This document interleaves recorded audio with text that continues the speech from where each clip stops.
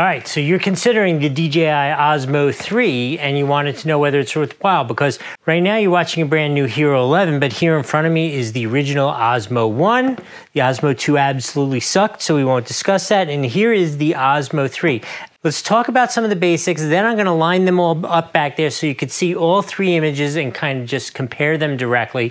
And then we're gonna put them on the RC cars and see just how tough they are, and you can make a decision upon which video image quality you like, which one you prefer. Let's talk about the physical structure of it. Here you can see this is the Osmo 1, this is the new Action 3. It is considerably larger. You can see how much larger the actual lens is.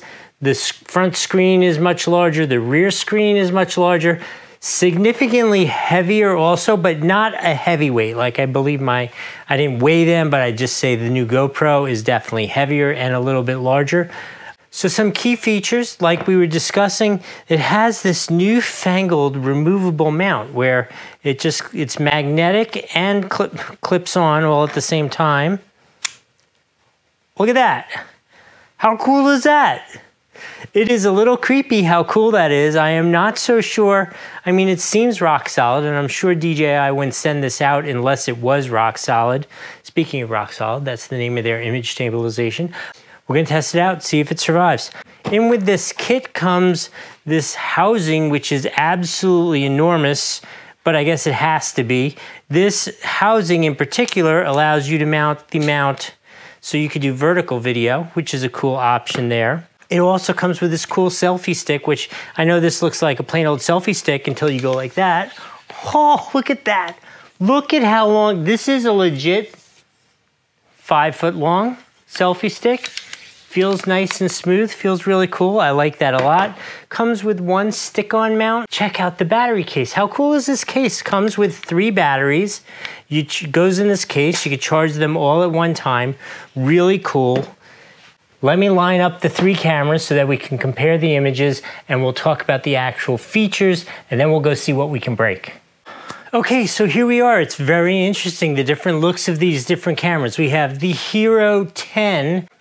As only the GoPro runs in 5K, I've lowered it down to 4K. They are all at 4K 30, so you can compare kind of even Steven. The GoPro is in linear mode.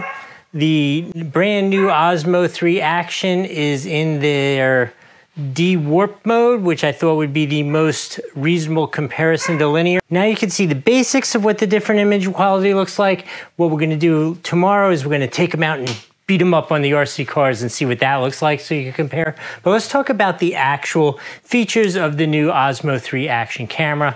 Number one, as discussed, 4K up to 120 frames per second, which is just ridiculous. It has that cool new mount that I showed you earlier, which is just so neat the way that works. I just am not comfortable with it yet, but I'm gonna have faith in it. I'm gonna say they didn't give me something that's gonna self-destruct, so let's try it and use it tomorrow, see if we can break it. So in addition to the de-warp setting that it has, we'll try this on the RC car, it has a super ultra wide setting, which should look really cool, especially with those action shots. So the camera has their new HorizonSteady 3.0, which is supposed to be amazing in-camera image stabilization. And it also has Horizon Lock, which will allow you to make it so just extra keeps that horizon stable, not moving at all. We're gonna test that out in the RC cars. Let's talk about the battery and record time and overheating in those issues, which is obviously an issue with the GoPro. But with this new Osmo, you're supposed to be able to go 4K 60 for 90 minutes and not have it overheat, which is pretty amazing. So the camera itself is waterproof to 16 meters, which is pretty impressive. Not good enough for diving without a housing, but certainly for any basic snorkeling, that's gonna be great. While we're talking water, there's supposed to be an automatic color sensor. If you're used to diving and using these action cams, you have to put filters on them to get the right colors. This is supposed to detect and adjust to the color while you're actually using it, which should be pretty cool to see. And the screens are actually supposed to work, the touch screens are supposed to work even when your hands are wet and the screens are wet, which if you've ever tried this before, it can be a little difficult. You sit there, not supposed to be an issue anymore. Okay, I'm gonna take apart this big crazy rig I just built. Oh, but wait, if you wouldn't mind, I did all this work for you, maybe one of these down below, that would be really helpful. But let's take it all apart and let's go play with that RC car, see what that video looks like. For this test, I've moved them all to 1080 at 120 frames per second. This is obviously, we might as well start with the DJI Osmo 3 with rock steady engaged. There are links below for all these cameras, so it really helps you channel out. If you're going to check it out, please use those. I gotta say, I think this looks pretty amazing, especially when you go to do that U-turn. The rock steady really keeps it stable, up off the grass, over the curb, still stable. So instead of kicking the DJI Osmo 1 while it's down, obviously we got the 3 out, so that's not fair. I thought it'd be fun to include one of those kind of generic brands from Amazon. This is the AKASO Brave 4, which I think doesn't have image stabilization, but is really great quality in a relative sense for what it costs.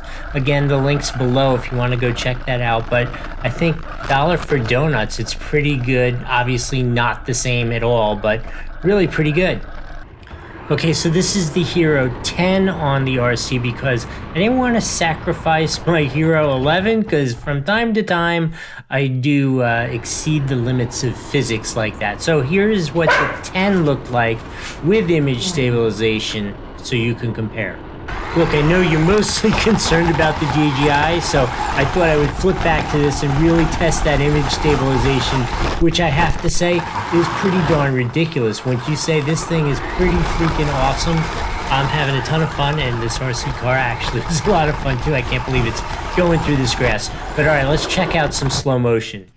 Look, so I thought I'd start out with the cheapest and maybe the most overachieving camera, that AKASO Brave 4, just for comparison's sake. Just for clarity, I have not done any color grading or anything like this. This is straight out of the camera. This is the GoPro Hero 10. And finally, here we go. This is the Osmo Action 3 in slow motion, which I think looks pretty darn amazing. Also, again, nothing has been edited, just slowed down.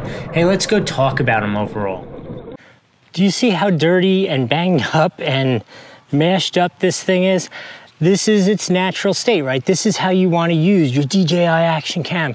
You've watched a ton of video comparing it between the GoPro and one of those Amazon brands, and this thing has really impressed me in how well it works. You've seen the video itself. I will say one of the key things which I really do appreciate about it is the battery life is awesome on it. Obviously the image quality and stabilization is cool. I find the menus and the way it works, the touchscreens, all to be outstanding. I have no problems with this whatsoever so far. I am just thrilled. I will come back again and give you more of a long-term test down the road, but for now, initially, this DJI Osmo Action 3 is absolutely a 3 out of 3 on the Doug score. Normally it's a 5 out of 5, but because it's an Action 3, we're making it 3 out of 3 on the Doug score this time. I hope that was helpful. We'll see you next time.